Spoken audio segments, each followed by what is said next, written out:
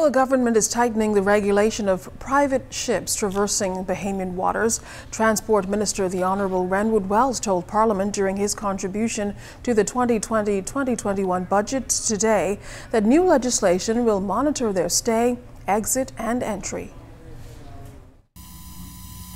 Mr. Speaker, I am pleased to report that the efforts are underway to automate services provided by the Port Department, inclusive of licenses and permits for foreign yacht charters.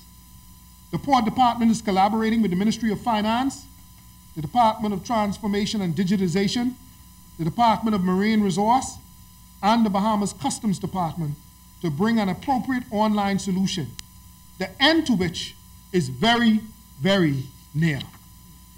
We will pass legislation in this place to insist that all vessels' AIS system transponders is on at all times in our territorial waters, and that all vessels leaving the Bahamas must check into a port of entry on exiting the country. Currently, Mr. Speaker, vessels are not required to check with border control agencies when exiting the country. They are only required to check with border control agencies when entering the country and not when exiting the country. Again. Meantime, the Road Traffic Department is driving toward an online system that makes license application an efficient online process. Minister Wells also said that he's looking forward to a more efficient process for the government and drivers, and to ensure that drivers are prepared to take to the streets.